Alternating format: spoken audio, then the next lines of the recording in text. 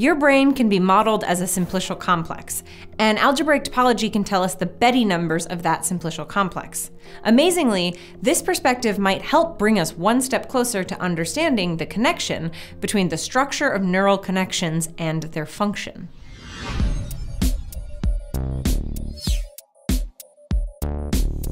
Let's recap the last two episodes. The brain can be mathematically modeled as a graph, where the vertices are neurons and the edges indicate which neurons are communicating during a given time slice. We can then interpret this graph as a simplicial complex by converting the complete subgraphs into simplices. But we can add one additional layer of information to this neural network: the direction of information flow. There's an inherent asymmetry in the way one neuron communicates with another. The electrical current passes from the presynaptic neuron to the postsynaptic neuron. We can encode that by adding an arrow, indicating the direction of synaptic transmission, on each edge of the graph. This is called a directed graph. A directed graph provides way more information than an undirected graph. Consider this undirected graph. It has 6 edges. What happens if we make it a directed graph? For each edge, there are 3 possible directions: this way, or both ways. That means there are 3 to the 6, or 729, possible directed graphs. When working with the undirected graph, we're collapsing all 729 possibilities into one. There's a lot less information encoded in it.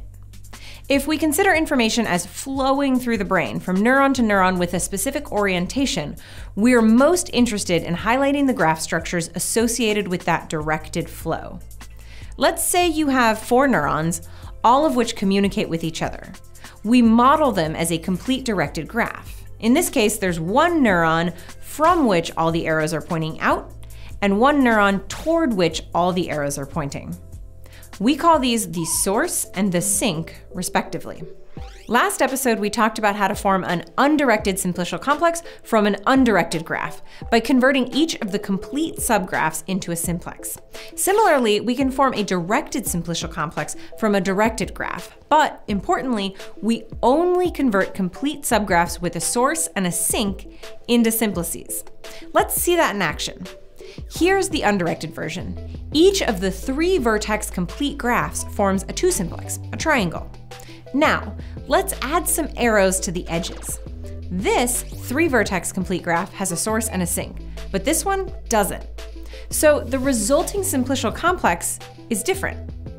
The restriction of having a source and a sink means that our resulting simplicial complex has less higher dimensional simplices. But the ones that are there have a directionality. We're really honing in on configurations of neurons through which information is flowing, not just vibrating around randomly. We now have a theory about how to analyze a system of neurons. Build a graph where the vertices represent neurons and the directed edges represent synaptic transmission. Convert that graph into a directed simplicial complex and compute the topological invariants, like Euler characteristic and Betti numbers. Now it's time for the next step in the scientific method: test the theory.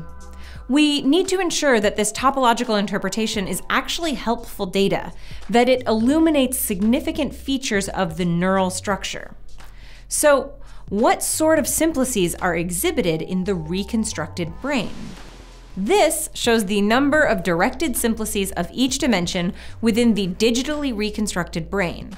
The researchers checked several variants and found that the reconstructions consistently contained directed simplices of dimensions up to 6 or 7, with as many as 80 million directed 3 simplices.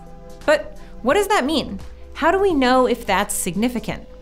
If I draw a bunch of neurons and start arbitrarily adding edges, in other words, make the neurons fire randomly, we're bound to have some simplices, even some of higher dimension. Well, they checked exactly that. They built a random graph, called an Erdős-Renyi graph, with the same number of neurons, or vertices, and the same average connectivity. It's basically the graph of a random brain. And this shows the number of directed simplices of each dimension within it. There's way less, which is a good indication that all the simplices within the actual neural graphs aren't just noise, but an important organizing feature.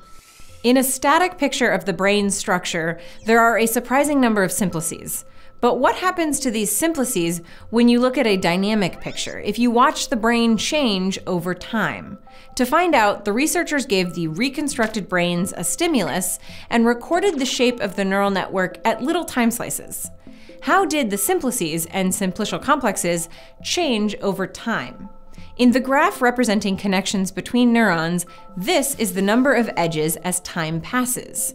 Viewing this graph as a simplicial complex, these are the first and third Betti numbers and the Euler characteristic. They grow and then shrink. This happened with several different models and different stimuli. Here's another way to look at it. Each patch of this swoosh is a little time slice. Shortly after the stimulus, it starts here and builds up, and then collapses back down.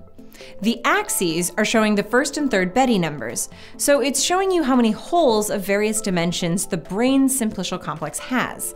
In response to the stimuli, the neural network builds up this complicated and high-dimensional structure and then collapses the whole thing. These intricate simplicial complexes seem to develop in response to neural activity.